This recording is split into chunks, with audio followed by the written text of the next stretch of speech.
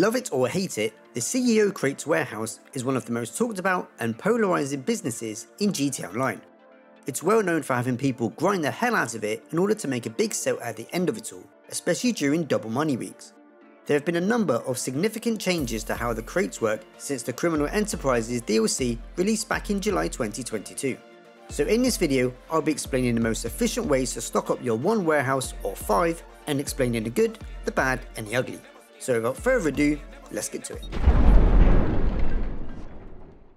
Before you are able to buy a warehouse, you need to get yourself a CEO office, and they start at $1 million, with the most expensive location costing $4 million at Maze Bank. Location for your office isn't massively important, but ideally you'll have either the Maze Bank or the Arcadius building, as they are more central, meaning sourcing crates will be a little quicker. It's up to you what styling you give your office at a substantial cost, but none of these will affect the money you make from the warehouses. You will most definitely want to buy the accommodation add-on at a cost of $795,000, as this will allow you to use your office as a spawn location, vital for sourcing crates, which I'll get to later. Anything you need, boss. When it comes to warehouses, it's go hard or go home, so you'll only want to buy a small warehouse for $250k if you just wanted to help feed your nightclub business, and you don't plan on using the warehouse to source and sell your crates. So for the purpose of this video, we'll only concentrate on the large warehouses, so we don't get too bogged down with numbers and data. There are a total of 8 large warehouses to choose from, and they start at $1.9 million and go up to $3.5 million for the most expensive. Each warehouse will hold a maximum of 111 crates. Having a more central location for your warehouse is better, as sourcing missions can be from anywhere around the city. If you're planning on buying more than one warehouse, you definitely want to keep them close to each other for when you're requesting your staff to source some crates for you. The 5 I ended up purchasing are these ones here in green. The logic behind it is that they are all in close proximity to each other and pretty much in a straight line, making it very easy and fast to get to each one when I want my staff to source a crate. The 5 I bought cost a total of $13.4 million. Now you have your warehouse, here comes the best bit that everyone enjoys: sourcing the crates. There are 2 ways to source crates. One way, which has been around since the crate warehouses were first introduced, is sourcing them through your computer in your office, or more recently through something like the Terabyte. There are many different sourcing missions, but they follow the same premise.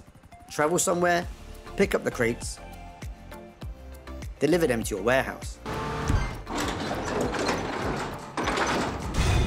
Some are harder and will take longer than others. The easiest ones you can get are when you simply pick up a slow-ass van and drive it to your warehouse. Hey, want to hear the most annoying sound in the world? These are very solo-friendly. The other type are when you have to drop crates back individually.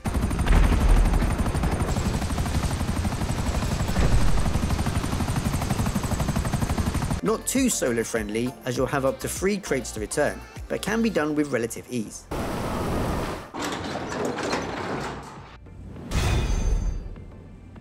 There's also been a new mission added since the update, which sees you travelling out to sea and blowing up some underwater crates.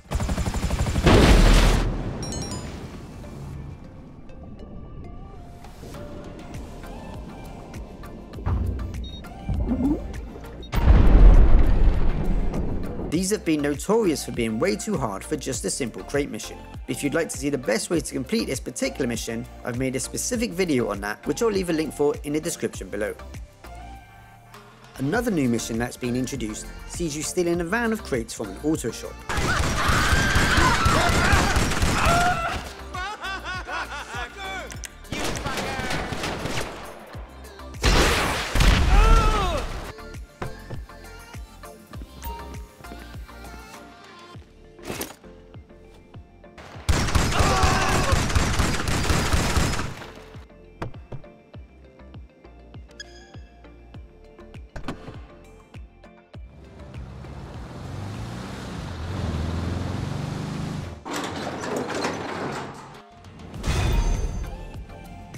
The best way to complete all of these is to set up job warping before you start a sourcing mission. This will be a massive time saver when you get the jobs where you have to drop crates back individually.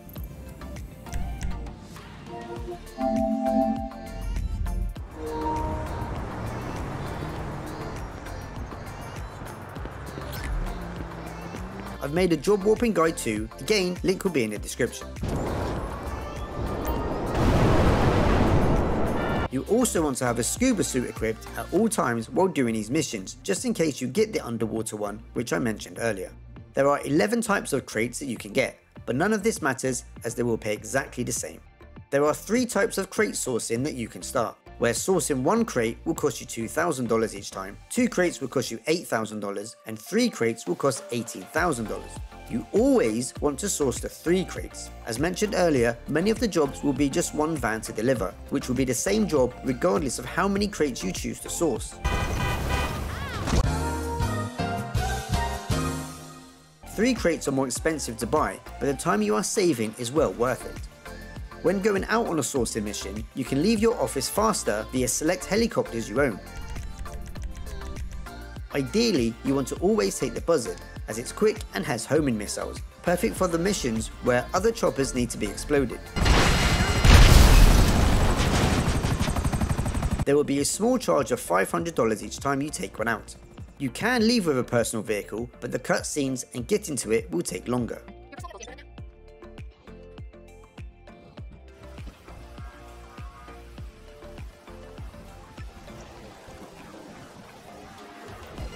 If you decide to source your own crates and get in 3 crates each time, it would take 37 sourcing missions to fill up 1 large warehouse.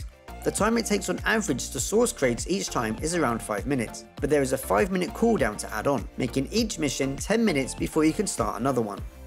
However, if you own 2 warehouses, you can bypass the cooldown by sourcing crates for your second warehouse in that time, and then keep switching back and forth between the 2. Or alternatively, have a friend and take it in turns sourcing your crates and helping each other out.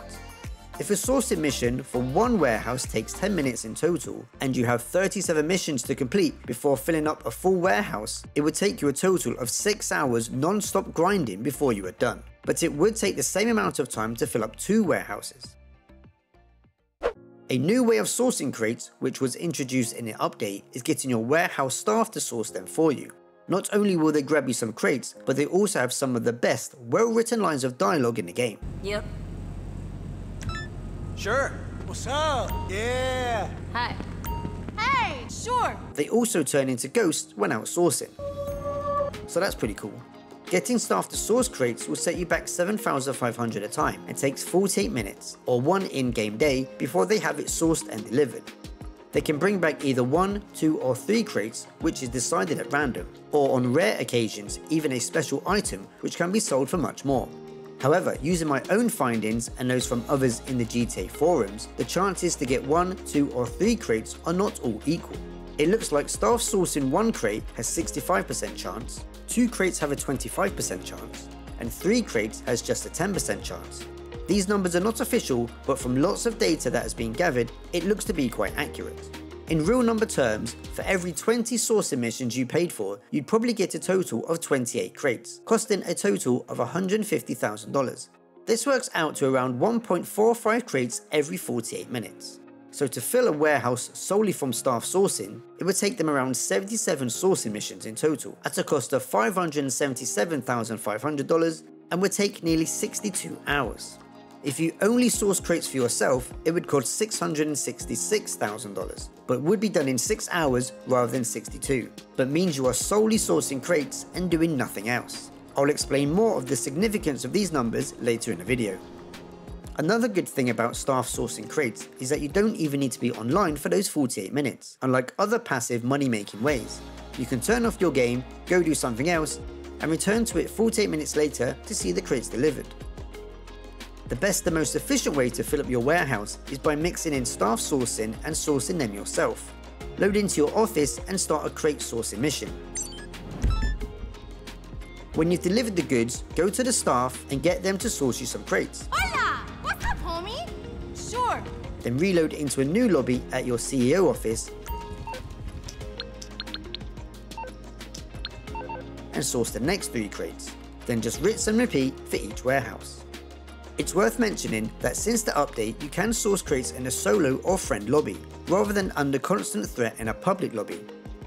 If you're not very bright, you probably complained that you can't access your computer in your terabyte to source these crates without being in a public lobby. But loading in directly to your CEO office is so much faster. Anything you need, boss. As mentioned before, it would take around 6 hours of constant grinding to fill a large warehouse, but getting staff to source some crates as well will reduce that time to around 5.5 hours.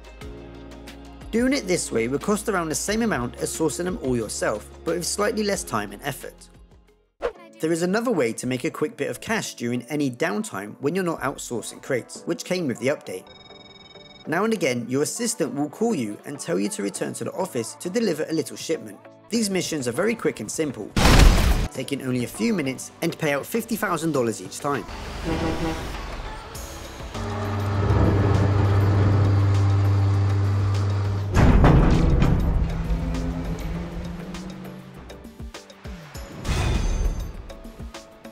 This is another reason why you want to think about which warehouses you buy, as the drop-off will always be at these docks.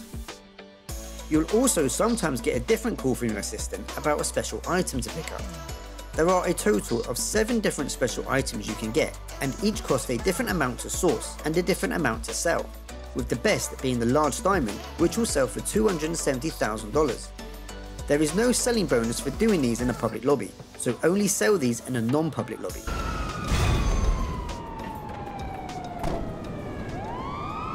Now on to the selling missions. Each full warehouse will sell for $2,220,000. There are 3 types of selling missions. You'll either have trucks,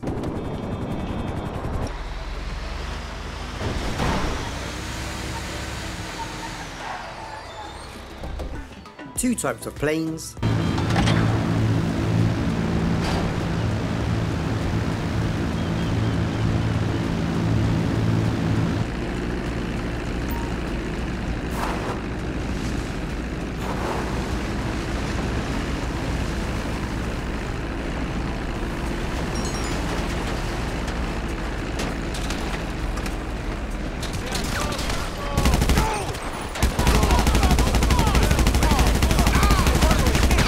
or a crappy boat.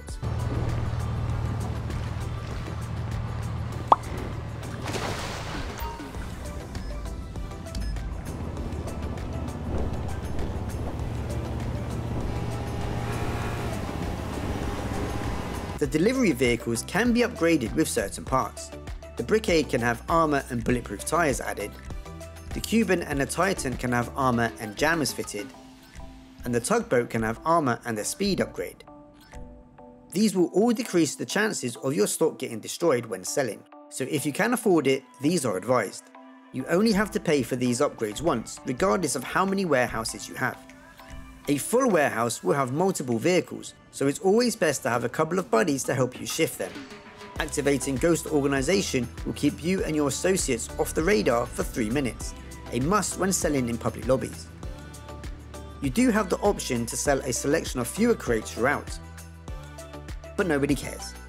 Now it's time to crunch some numbers and see if the CEO crates are really worth doing, so sit tight. To fill a large warehouse costs $664,500 and will sell for $2.22 million. That is a total profit of just over $1.5 million, which works out to be around $282k per hour. However, if you sold in a full public lobby, you get a 2% bonus for every player in the session, capped at 25 players. That means you could potentially sell a full warehouse for an extra $1.11 million, meaning a total of $3,330,000, leaving you with a pure profit of just over $2.6 million. That equates to just under $500,000 every hour. Or if you choose to do 2 warehouses in the same 5.5 hour grinding period, that's equivalent to just under $1 million every hour. If you were to stack all of these details up over 5 full warehouses, they could potentially all sell for a total of over $16.5 million, leaving you with a profit of $13.3 million. This would take approximately 15 hours of pure grinding. That works out to almost $900,000 per hour. That though is the best case scenario. When I sold my 5 full warehouses, with 1 in a friend lobby for reference and the other 4 in public lobbies, the total I received was just under $14.8 million. Selling all 5 warehouses in non-public lobbies would total $11.1 million, leaving you with a profit of just under 7.8 million, equivalent to just over 500,000 per hour, which is around half of what you'd get from selling in public lobbies. If you waited to sell these during double money event weeks and sold in full public lobbies, you'd make over $6.5 million from one full warehouse. Sell all 5 one after another, and that's an astonishing $33.3 million. This all sounds amazing, right? Right? Right? Yes. Yes. But look at it this way. Crate missions suck. They really, really suck. Even with the best case scenario of 5 full warehouses selling in full public lobbies with no issues whatsoever, that's still at least 15 hours of non-stop sucky crate missions. You can, of course, just do these crate missions whenever you feel like it, and then wait for double money weeks to sell them, which is what I would advise, unless you're really desperate for money and hate playing the game for fun. Alternatively, which is what I'm likely to do, is just visit the staff every so often and let them do all the work. Sure, it would take a total of 62 hours for them to fill it, but that's 62 hours for me to go and do other things and not worry about it. It should also be enough time for the double money event weeks to come around again, when you can sell your crates for massive profits knowing full well you did the minimum amount of work. According to GTAFandom.com, a large warehouse will only get raided once you have at least 78 crates and you've been inactive for 5 hours. If you do get raided, you can potentially lose all of your stock. So you might want to keep your stock levels at 77 crates and then source the rest of the crates to sell during the double money event weeks. You need to remember that if you're quite poor to start with, there are a lot of upfront costs that you need to take into consideration before you can sell and make a profit, so you really want to have another means of passive income in the background. I've made bunker and nightclub guides, which are some of the best passive money making in the game, so I highly advise you go and check those out. Now back to the 1 million every hour figure. There are alternative ways to make the same if not more money from doing other activities in that time period, like mixing in payphone hits and auto shop car deliveries alongside heists, for example. In my opinion, these are much more fun to do and won't feel like a constant grind. But at least now you have all the information you need in order to make an informed decision. I'd like to say a big thank you to Carlos, Welsh Turkey and GTV who helped me with my 5 selling missions whilst making this video. Let me know in the comments how much money you've made from these and what your plan of action is now. So if you found this video useful, please drop it a like and maybe consider subscribing for more. I'm BeatsDown and I'll see you in the next one.